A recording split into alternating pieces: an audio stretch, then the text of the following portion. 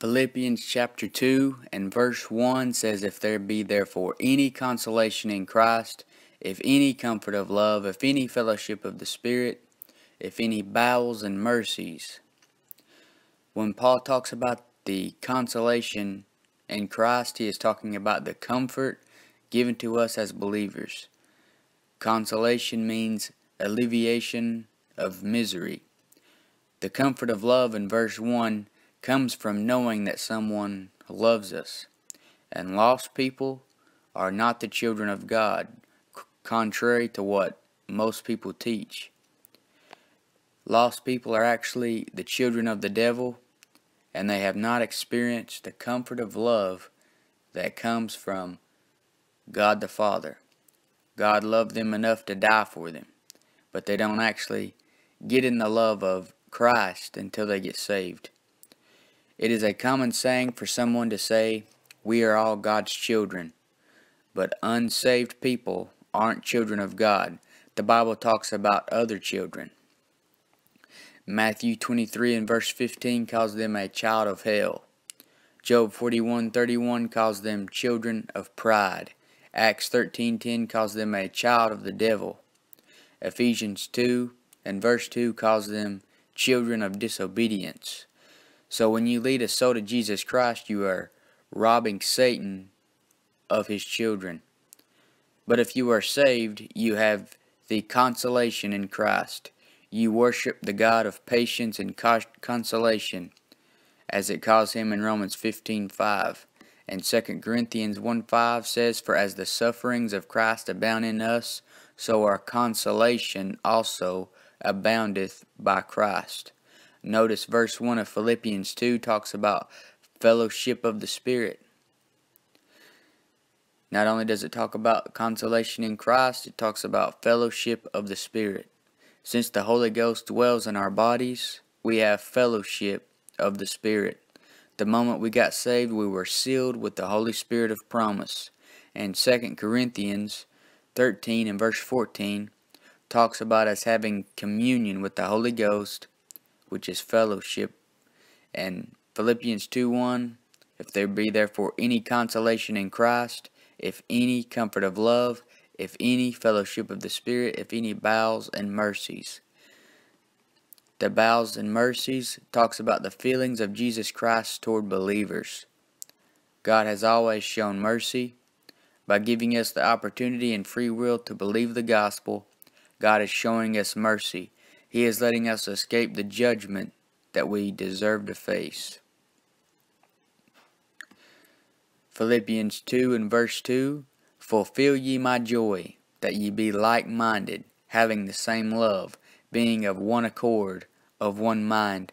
Since we have the consolation in Christ, comfort of love, fellowship of the Spirit, bowels and mercies, we should be like-minded, having the same love, being of one accord, of one mind. And the verse is saying if we do these things, we fulfill Paul's joy. Revelation 17:13 shows how the enemies of God are of one mind with each other. Many men are like-minded in their plans to discredit the King James Bible. The only good way to get together and be as one mind is when it comes to the Lord Jesus Christ and the Bible. If those things aren't involved, then it will lead to you trying to get rid of God in the Bible. When wicked men get together, they push God out. But Bible-believing Christians should have one mind and should get together. And it is hard to have one mind if you have more than one Bible. Because if you have more than one Bible, you have more than one authority. And they all say something different.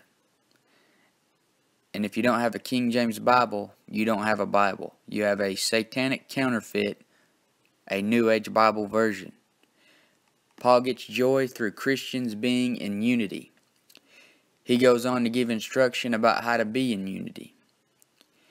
And the first step you need to take toward this is to put away strife and vainglory. Philippians 2:3 says, Let nothing be done through strife or vainglory, but in lowliness of mind let each esteem other better than themselves. Notice the first thing he talks about is strife. In the previous chapter, he talked about men preaching Christ of envy and strife. Some men are always causing strife. They want to be the greatest, so they will fight to get that position as the greatest. A man can get jealous of another person's ministry and begin to destroy the other man's ministry. This causes strife. Let's look at what the Bible says about self-righteous, proud, conceited people who like to cause strife among Christians. What are some of the characteristics of these men? First, we see that they are angry men. Proverbs 29:22 says, "An angry man stirreth up strife, and a furious man aboundeth in transgression." He could be angry because he wants authority, or because he isn't getting the recognition that another person is getting. He also is a proud man. Proverbs 28:25, "He that is of a proud heart stirreth up strife, but he that putteth his trust in the Lord shall be made fat." He believes that he is better than everyone else. He thinks he has all the right doctrine and that everyone else is wrong. Next, we see that he is contentious. Proverbs 26:21, "As coals are to burning coals, and wood to fire, so is a contentious man to kindle strife."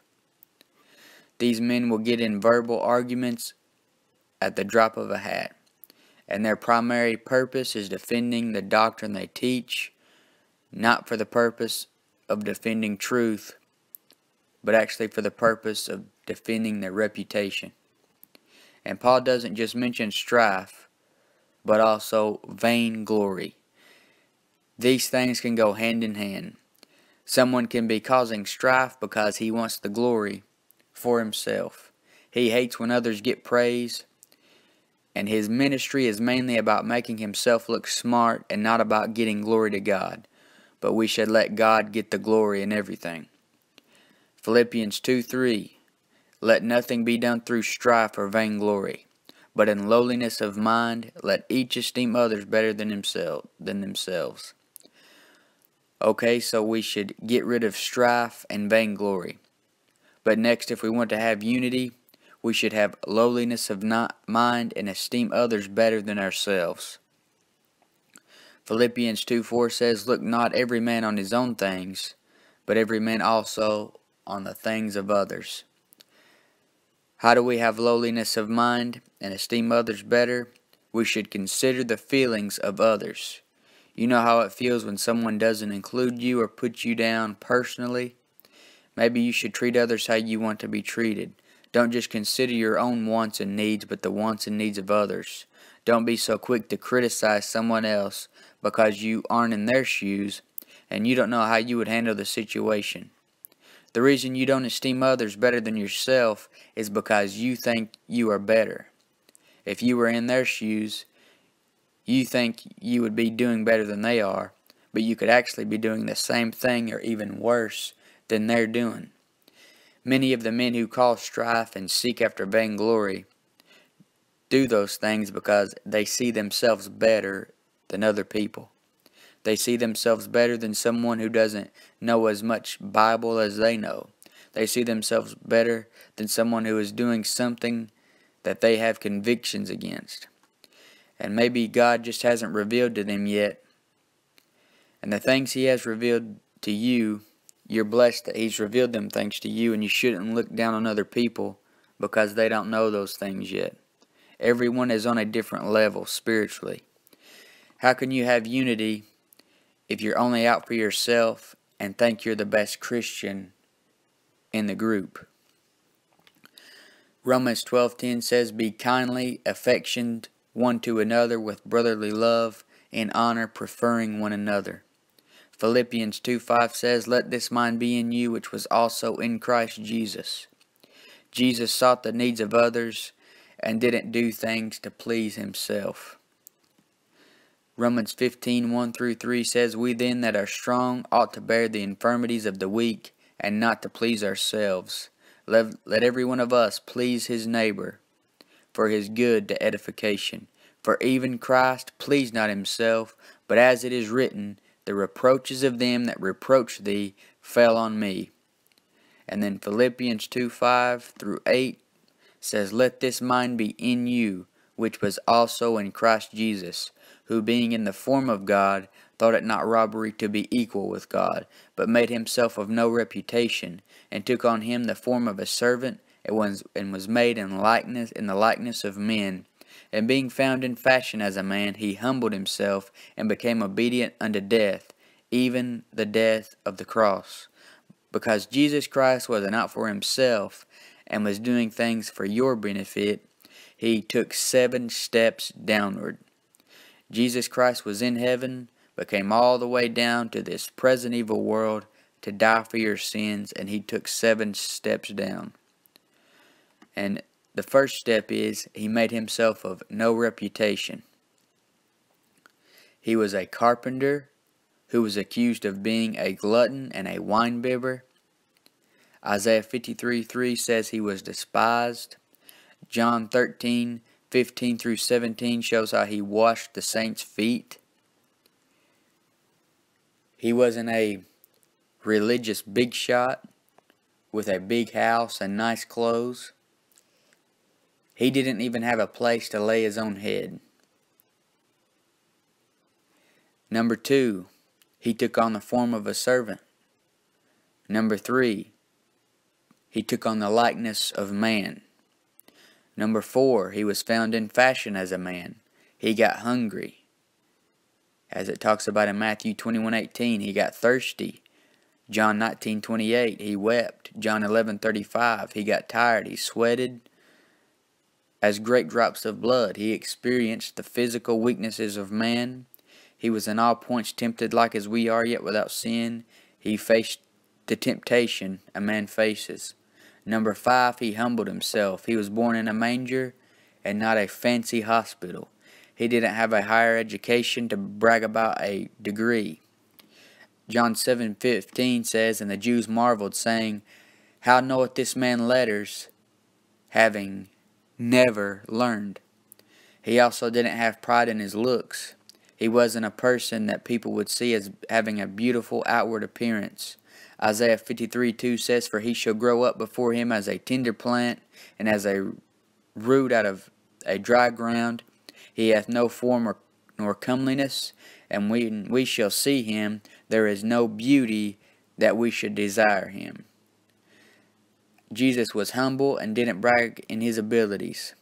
John 5:19 says, Then answered Jesus and said unto them, Verily, verily, I say unto you, the Son can do nothing of himself, but what he seeth the Father do. For what things soever he doeth, these also doeth the Son likewise. Number 6, he became obedient. And number 7, he died for us. Philippians 2:5, Let this mind be in you, which was also in Christ Jesus, who being in the form of God, thought it not robbery to be equal with God. Jesus, who was in the form of God, was also the image of God. As it says in 2 Corinthians 4:4, if Jesus Christ isn't God in the flesh, then we would be complete idol worshippers. We would be breaking a command God gave not to worship images.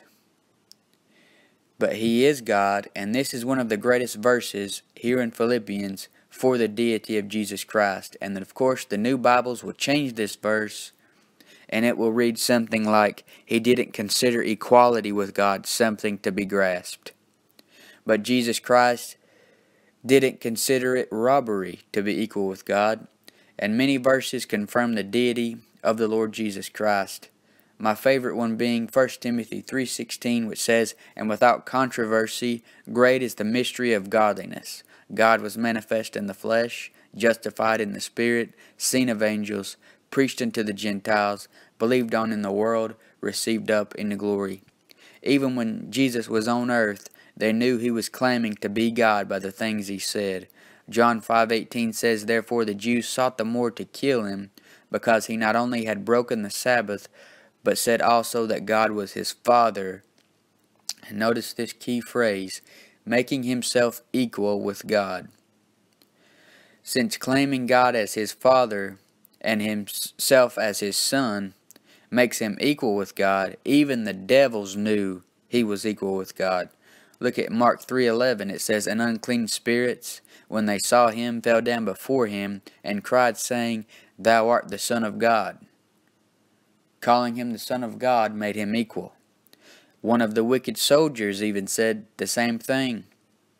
It says in Mark 15:39, "And when the centurion which stood over against him saw that he so cried out and gave up the ghost, he said, Truly this man was the Son of God." Back to Philippians chapter 2 and verse 7, "But made himself of no reputation, and took up on him the form of a servant, and was made in the likeness of men."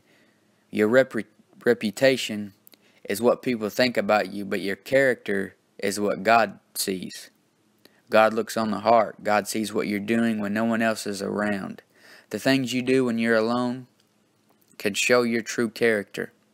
The same way Jesus took on him the form of a servant, we should be servants to others. Above all, a servant to the Lord Jesus Christ. Realize that Jesus Christ took steps down and made himself in a likeness of men to save your soul. Philippians 2:8 says, "And being found in fashion as a man, he humbled himself and became obedient unto death, even the death of the cross." Jesus Christ was humble, obedient, and died for us on the cross. Verses like Colossians 1:14 show he plainly died by shedding his blood. And 1 Corinthians 15:1-4 is the gospel for us today, and it says, "Moreover, brethren, I declare unto you the gospel which I preached unto you, which also ye have received, and wherein ye stand, by which also ye are saved, if ye keep in memory what I preached unto you, unless ye have believed in vain.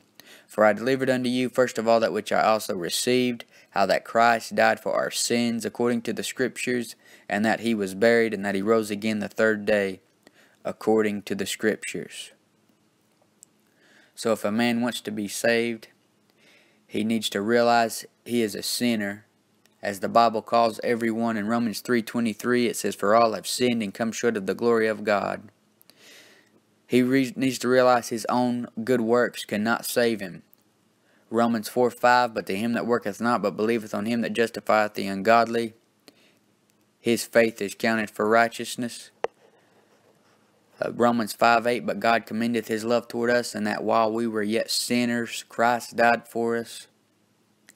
Our own self-righteousness can't get us to heaven, so we need to turn from our own self-righteousness.